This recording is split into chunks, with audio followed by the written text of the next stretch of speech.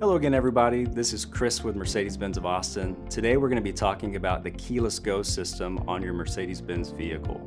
So most people are aware our vehicles are equipped with a keyless entry system. They associate it with that push button ignition where you get in the car, don't have to take your key fob out to start the car. That's part of it. The other part of it concerns the door handle access on your vehicle. So what a lot of people will do is when they're leaving their vehicle to lock their car, they'll double press this lock button. Unfortunately, they're unknowingly disabling that keyless go system. So when you go back to your vehicle to unlock it from the door handle, the key won't function. You won't be able to get into your car. So they kind of have a moment, what's going on with my vehicle? Is it broken? Is the battery dead? It's a really, really simple fix. All right, we're back at the car, trying to get back in. I've disabled keyless go, so I cannot get into the car. To re-enable it, just grab your key fob, press the unlock button twice.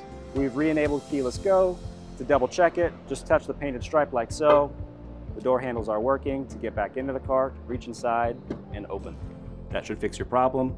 If it still persists, you may want to check that key battery. We have another video showing you how to replace that key fob battery for 2019 and newer vehicles. If it still persists after you've changed that battery, give us a call.